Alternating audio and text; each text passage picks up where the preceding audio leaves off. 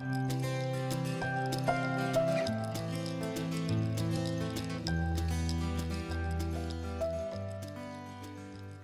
was a fun-loving brother. He loved to walk on his hands across the yard at the farm. He was always playful with our children, and he was just a regular guy. Ted was also quite an athlete.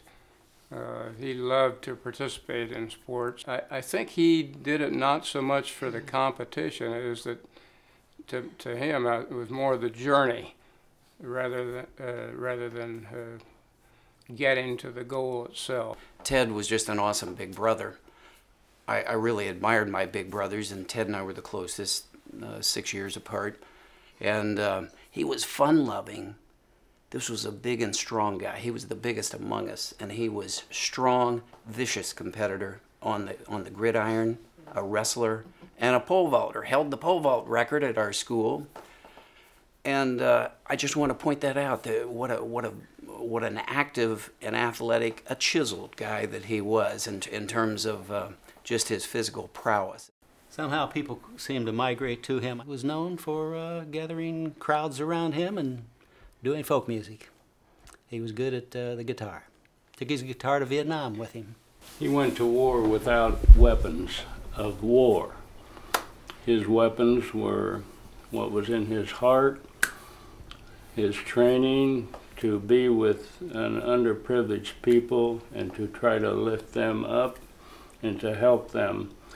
And unlike a soldier who goes to war with weapons, he went to war with weapons of peace. With a guitar, with his guitar. He was so enthusiastic to be in Vietnam. Not only did he learn the Hill Tribe language, Kahal, in the Hill Tribe area, but he also learned the Vietnamese language. So he went over to do agriculture work is really what he went to do.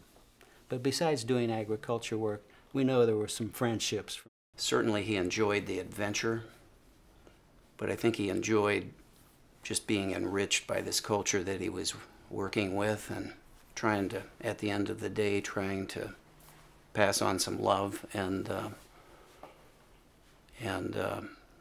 to see another side of America at a time when there was such great turmoil.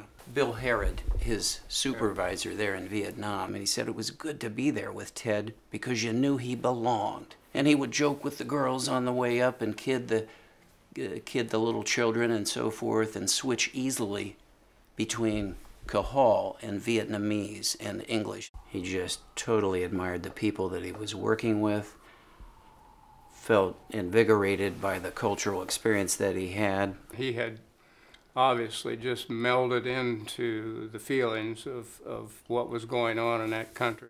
Ted was naturally a very likable person. People liked him, and he had a sense of humor second to none, but he had tremendous humility that I think he was just simply a great asset of his. We found out that Ted also associated with some of the local American military in that area in terms of meeting with them on some off hours, playing basketball and other athletic events with them.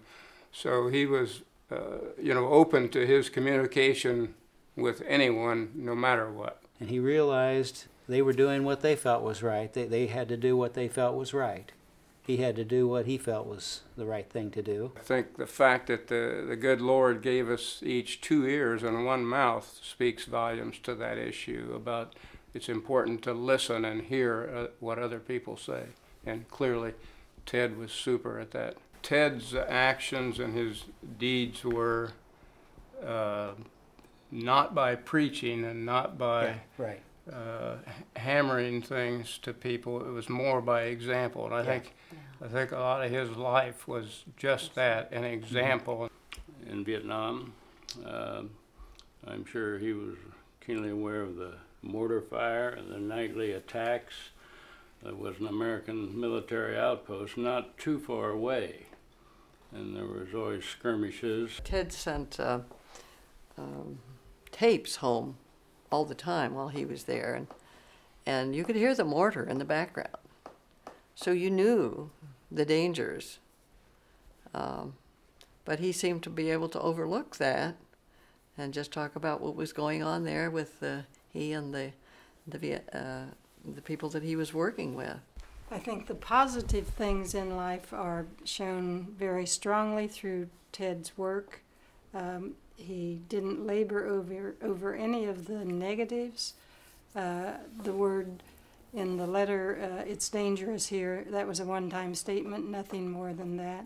I don't think any of us ever got a negative letter from him saying, oh, I dislike this or I don't like that. It was always upbeat, you know, an occasional thing about danger, but he was very upbeat and very positive. So I can imagine that he woke up every day just enthused and ready to go again. Ted always said, life is good, yay. That's how he ended his letters, and he just had that confident feeling. How he was there was very joyfully, and he saw it as a real honor to be there.